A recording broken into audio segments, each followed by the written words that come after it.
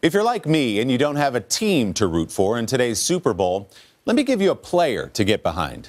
Nate Solder is number 77 for the New England Patriots. You can't miss him. He's 6'8" and 325 pounds, protecting Tom Brady on the offensive line.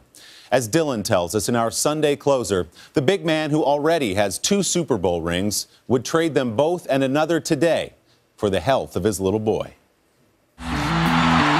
When Nate Solder lines up at left tackle today for the New England Patriots, he'll have a big battle on his hands against the Philadelphia Eagles. But that battle pales in comparison to the ones he and his family have faced. Nate beat testicular cancer back in 2014. Can you take me back to that moment and what that part of your life was like? There were moments where the unknown, whether this was something that was going to be life-threatening, were very much looming and frightening. And what did you learn about yourself during that whole process? How fragile everything that we do is. Then, an even bigger blow for Nate and his wife, Lexi. In October 2015, their 3-month-old son, Hudson, was diagnosed with kidney cancer. What was that moment like to hear those words? I just felt like I'd done something wrong. I felt like I'd caused it. I felt like I had let him down. And he was so innocent.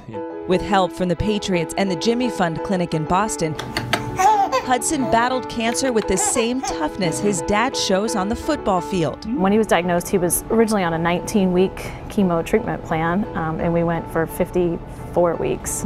Was there still a point where you guys just looked at each other and said, this is so unfair? I think we did. We definitely had those moments. God's put us in such tough circumstances with Hudson's health, but he's also provided everything for us. You learn to have more resolve through it, more patience. There are some blessings that come from it. Hey, buddy. Some blessings did arrive after all. A year of chemotherapy shrank Hudson's tumors. And Hudson got a baby sister named Charlie, now 8 months old. He calls her Chunky Monkey. Chunky. Yeah. So, I mean, he just loves her. Does Hudson like football? Does he get what you do and how big of a star you are? Yeah, he goes, Daddy's game, Daddy's game. Yeah, well, most of the time it's, I don't want to watch Daddy's game. I want to watch Pets or something. There we go. Now, a new fight for the Solders. 3 months ago, they found out Hudson's tumors had started growing again. A new round of chemo is underway. I feel like with kids, there's such an innocence with them going through this. You know, it's just all physical for him. It's not emotional. You know, we take on the emotional burden, I think, but he just rolls with it. And what's the prognosis going forward?